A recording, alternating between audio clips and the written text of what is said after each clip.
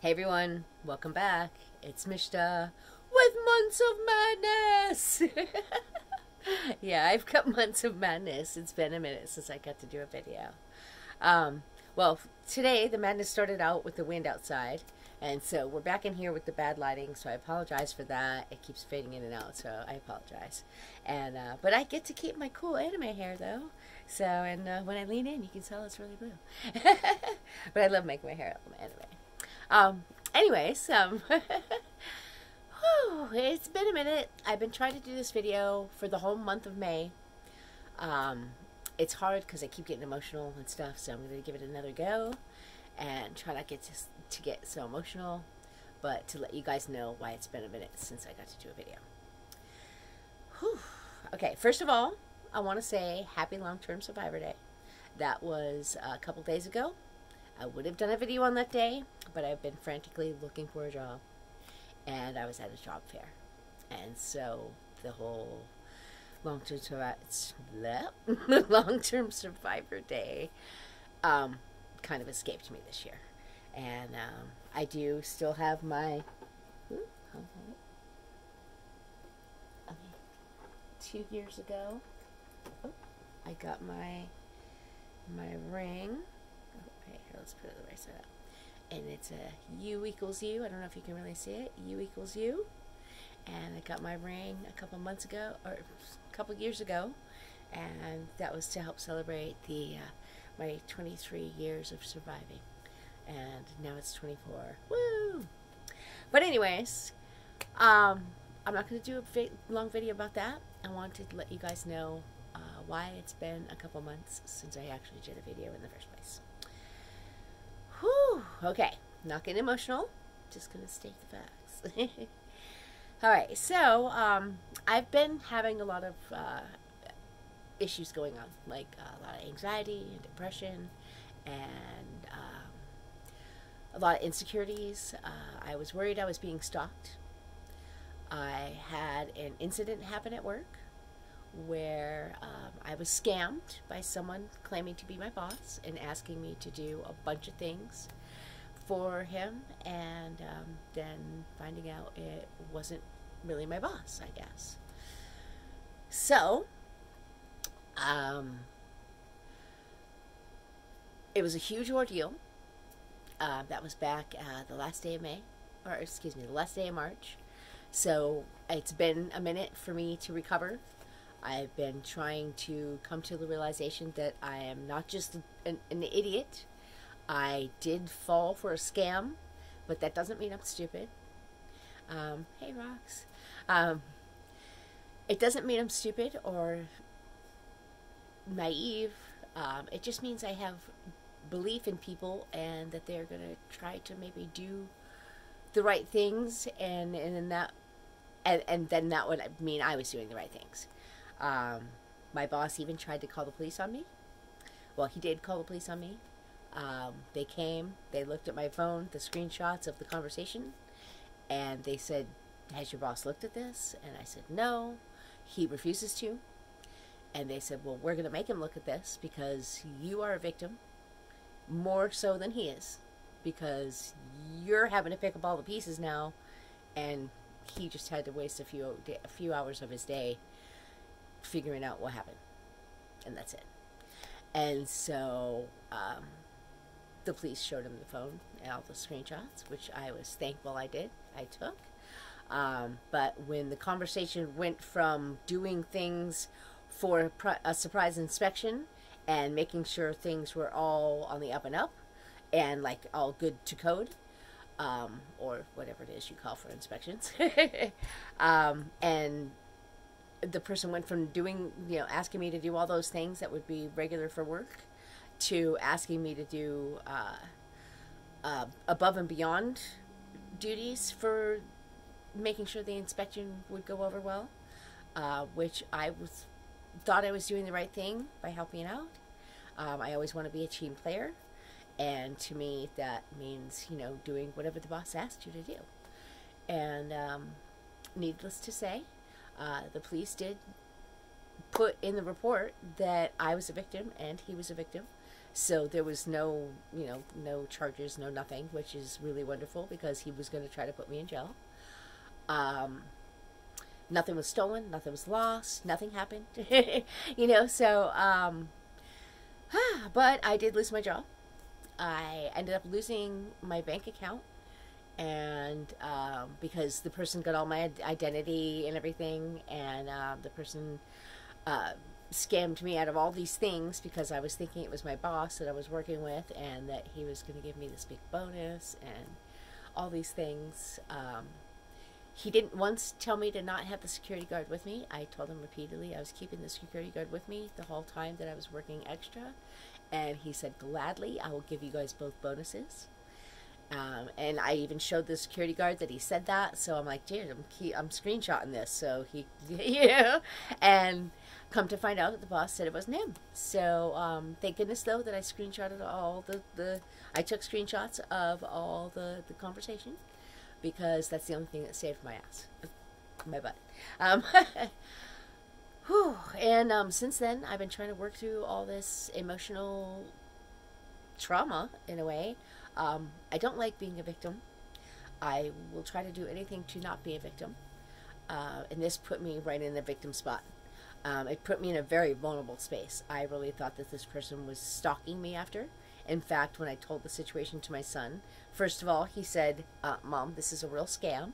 People really do these things. They will find out your real phone number, and they will call your workplace or something like that and say that they're a person trying to get a hold of you and ask for your information. And when you're not giving up your personal information, they will call you on your other phone or message you on your real phone and already have your phone number, and then they'll act like there's someone else that knows about this person calling. And so then right there you believe that that they're actually a person that you know, or someone that you can trust, because they know more about the situation than what's going on, than what you would think. So anyways, there's actually YouTube videos, I guess, about it, and I think it's their warning of people how they'll get scammed, and that, like, people will have your personal phone number, and so don't fall for it. And they can be saying that they're your boss or your friend or whatever, and it sucks because if somebody's messaging you, you don't really know who that is.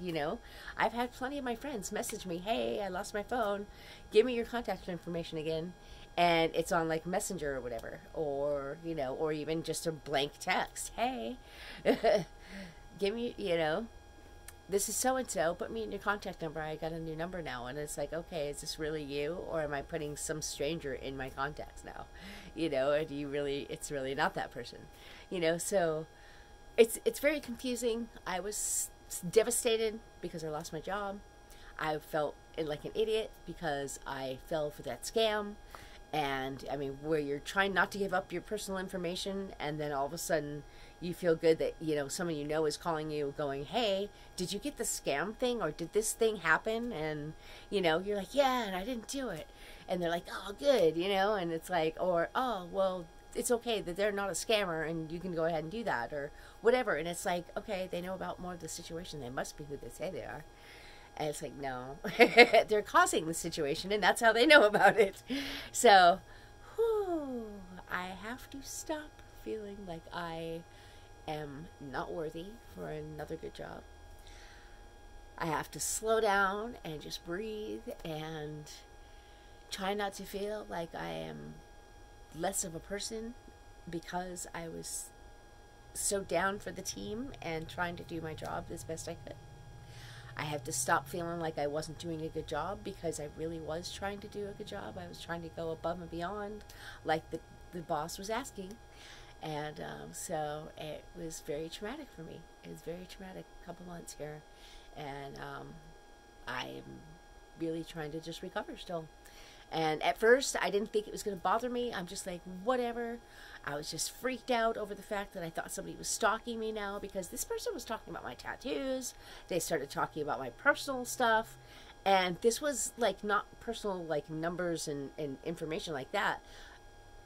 I had already talked to them about stuff like that. And it was so weird how much stuff they already had on me that it felt like I was being stalked. It felt like somebody was personally attacking me for some reason, and it was scary. It was very, very scary. And my son even said, "Please be careful.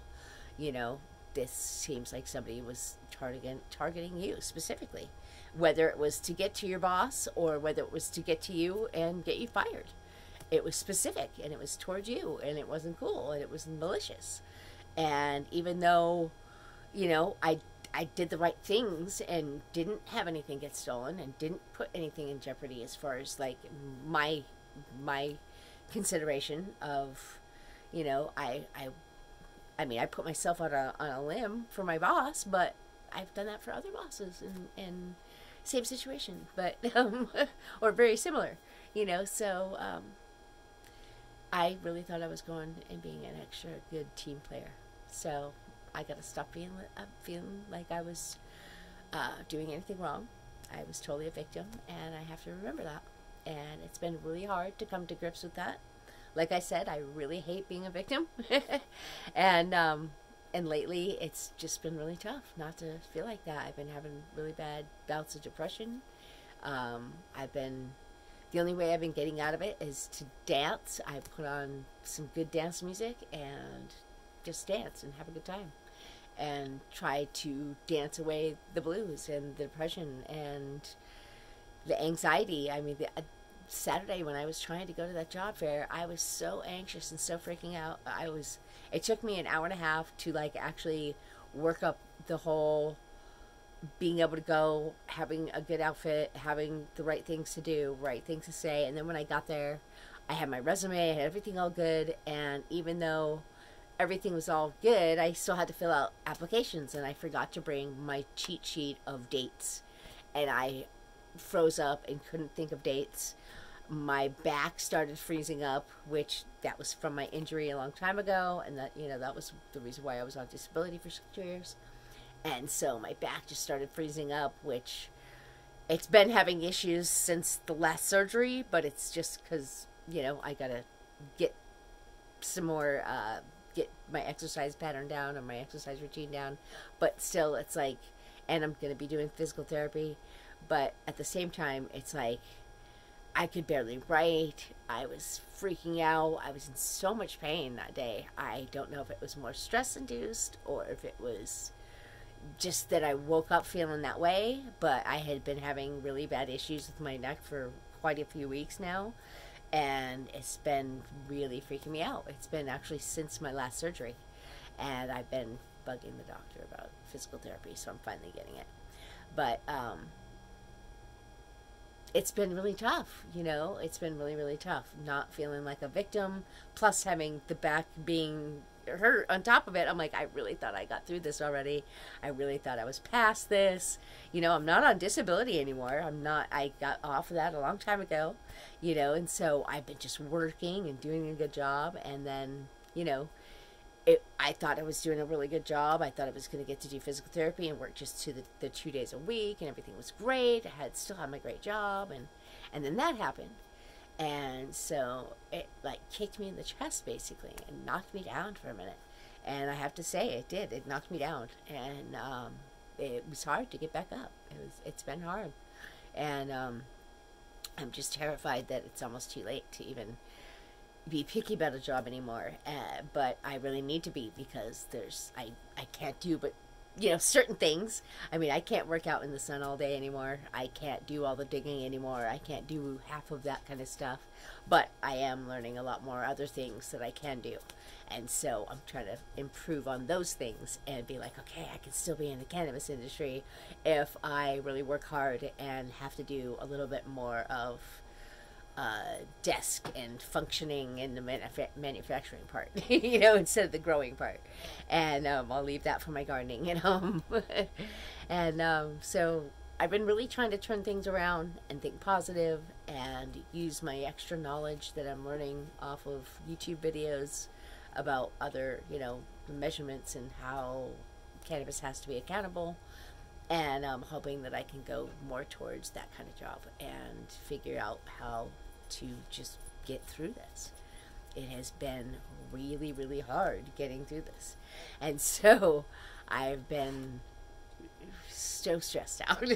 And it really sucks because the whole month of mental awareness month, I was losing it. I was literally freaking out and going through so much depression and just panicking and thinking somebody could be following me that was stalking me. And it was crazy. It was crazy. I was making sure I triple locked all my doors. I, made sure that I was keeping in contact with people and making sure they knew if I didn't contact them within a certain amount of time to come check on me or whatever. And yeah, I was pretty freaking scared at first. I was really freaking scared. And I did not know if somebody was really stalking me or not. And because they knew a lot of personal information about me, tattoos and everything. And I mean, granted, there are a few pictures on my Facebook that have some tattoo pictures, but if that's your profession, then you're going to search those things. You're going to find those things out. And I may not have a stalker, but I definitely had someone that was scamming me. So, it has been a crazy couple months of madness. I'm just saying, madness everywhere. But, yeah, I am looking for a new job now, and I'm going to try to stay in the cannabis industry. I have really bad cotton mouth. This has been a really hard video, I'm just saying.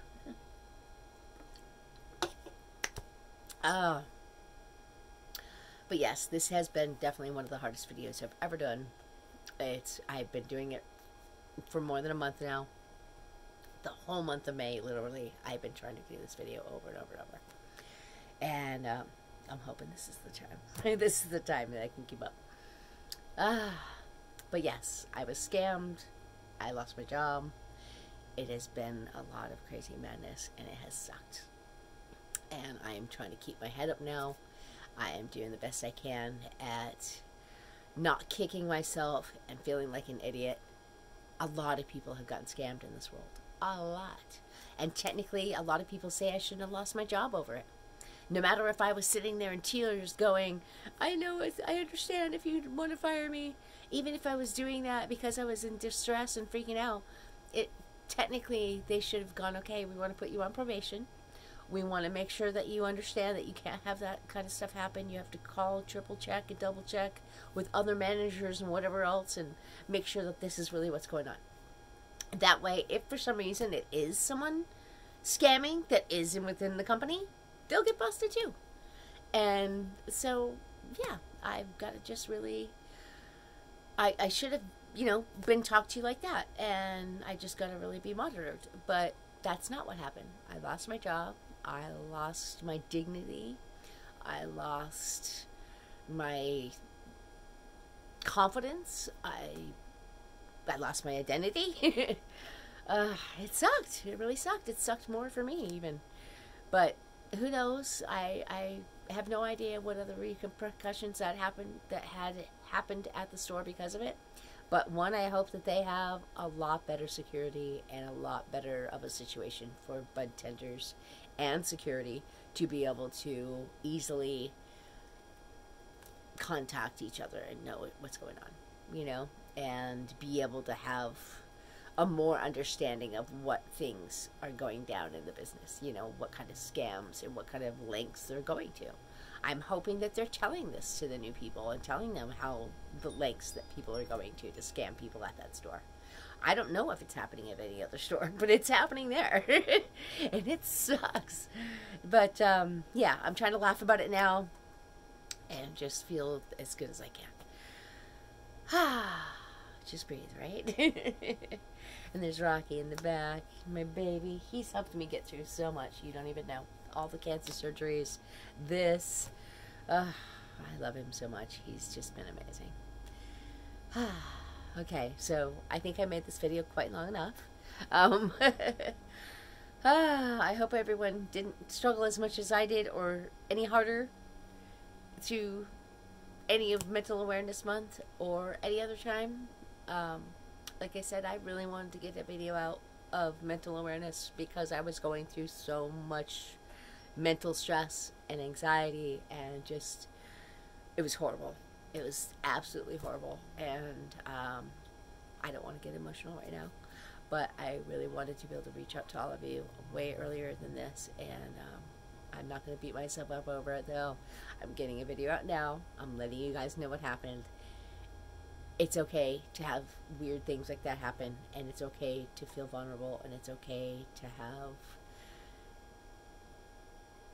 a good heart and be able to have people take advantage of you sometimes. You don't necessarily have to let them take advantage of you, but it's okay to have a good heart to where people would feel like they want to.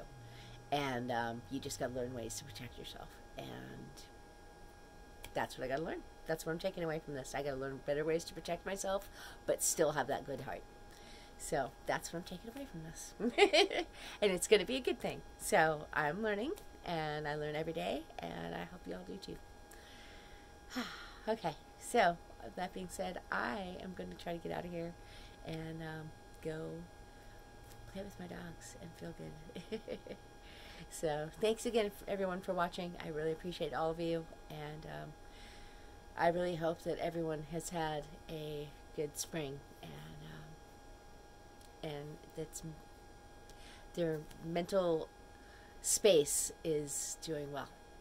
And I really wish that on everyone, because it can be tough sometimes.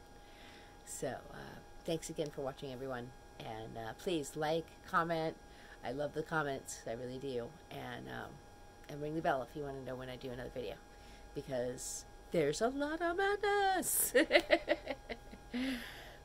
Okay, y'all. Have a peaceful day.